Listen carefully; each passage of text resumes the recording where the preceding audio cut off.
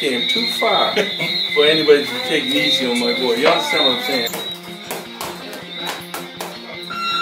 My name is Lambe. I'm 20 years old and I box. I've been boxing now for about 4 years. I like it a lot.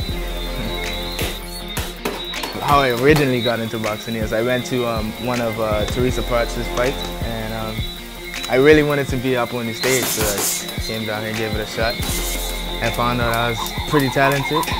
How I'm feeling about the up-and-coming fight? I'm looking forward to it simply because I'm a main event, but you know, we've been training so hard and it's just like finally something that's coming up so I can be able to showcase my talents, you know. My first fight was reckless, I can say that. I had ideas in my head and I went out there and just did everything else but, you know. I'm genuinely a nice guy. I mean, I've never been in a fight outside the ring.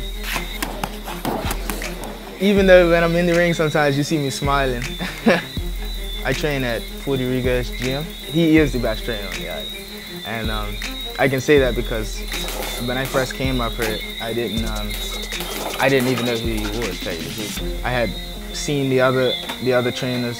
I've done a couple of sessions with him, and then I done some with Rigo, and I noticed how strategic he was and how much knowledge he had already.